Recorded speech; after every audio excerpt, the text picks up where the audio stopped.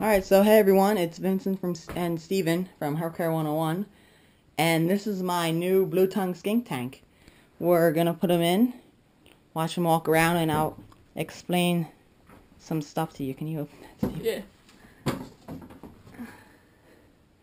Alright, so this whole tank is 4 feet long by I think 19 inches wide, and it's pretty big. My dad made it, has sliding glass doors, and the top opens as well. Not much in here right now. The only stuff that's in here is from the old tank, so it doesn't really fill up anything. He's got his basking rock, 2 pieces of wood that I just put in there for no reason, PVC pipe, and that plant, and a water bowl, which is not full.